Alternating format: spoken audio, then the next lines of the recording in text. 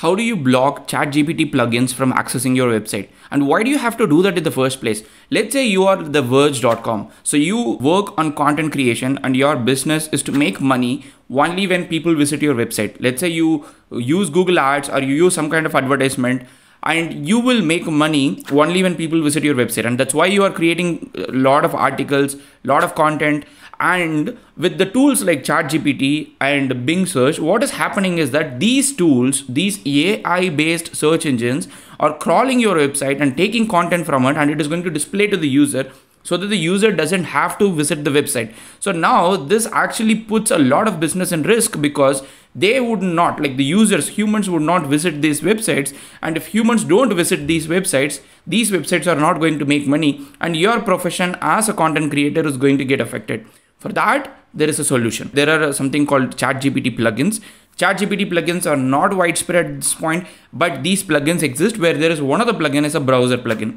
User can ask question about a particular website. The ChatGPT plugin would go to that particular website, take the content, try to answer the question that the user asked without the user having to visit the website. And that is happening with this user agent called ChatGPT-User. So ChatGPT-User is a plugin used in the ChatGPT.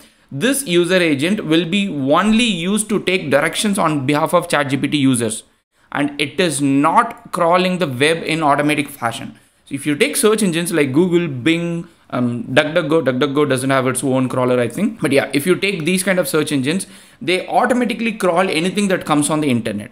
But what happens with ChatGPT plugin is only when the user initiates this, user asks a question about this particular search, a particular website, then ChatGPT plugin would, or particularly this user agent would try to go collect information about what the user is asking. If you don't want that, how do you stop it? First thing to know is this is the user agent. So you know for sure, this is the full user agent string.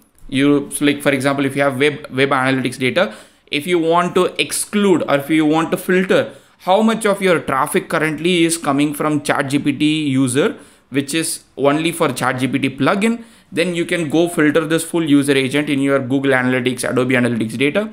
But if you want to discourage this user agent, particularly ChatGPT, from accessing your website, then all you have to do is add this to your robots.txt. So if you are familiar with SEO, you know that there is a file called robots.txt in your top level domain. So you can in the root, you can add this. So to disallow plugins to access your site, you can add this to your robots.txt, and this is how you have to add user agent, disallow everything. So basically you're saying I am going to disallow everything that ChatGPT user can access.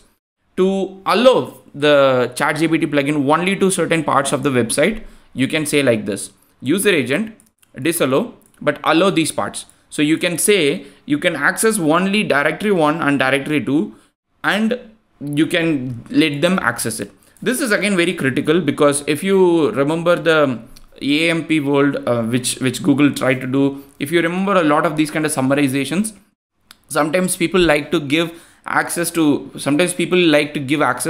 these tools a part of the website while not giving access to certain part of the website. So it's like a hook. Users would come to the website, but the AI tools would access only the part of the website, but for full information they have to come to the entire website. So this is another important strategy a lot of people use. If you want to explicitly allow, if you want to explicitly give consent that I'm completely fine if ChatGPT plugin can access my website, then you can just say user agent ChatGPT user and disallow empty. Now I'm going to show you where the robot.txt is there if you do not know. So there is a website called theverge.com, like a lot of websites are there. This is one of the popular websites. You add slash and then say robots.txt, robts.txt, and enter it, and that will take you to the existing robots.txt.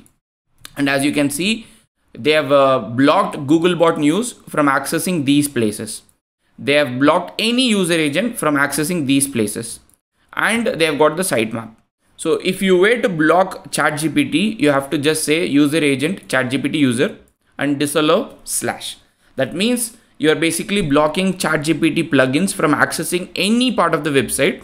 And if you want to particularly allow one particular section, then you can block everything or keep the disallow empty and then allow certain parts. So this is up to you. How do you want to play with? But this is the page which I will link in the YouTube description that has the information about the user agent token, that has the information about the full user agent string, which is quite critical if you are trying to, filter the web analytics data with the ChatGPT user and then see how it is happening. But also just to remind you, the ChatGPT plugin, this user agent, is not crawling the internet and the automatic search engine fashion. But like they've already collected all the information till 2021.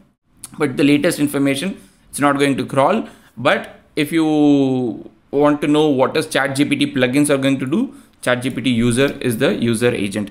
I hope this video was helpful to you in learning how to block ChatGPT plugins if you are a content creator. A lot of people might not realize how important it is for a lot of publishing industry, because the entire publishing industry, most of the publishing industry actually works on advertisement, and that will happen only when they get views and clicks, and that will happen only when a human visit, not if a bot visits. So yeah, this video is supposedly to help those people if they want to explicitly block ChatGPT plugin from accessing their website. If you have any other question, let me know in the comment section. Otherwise, see you in another video.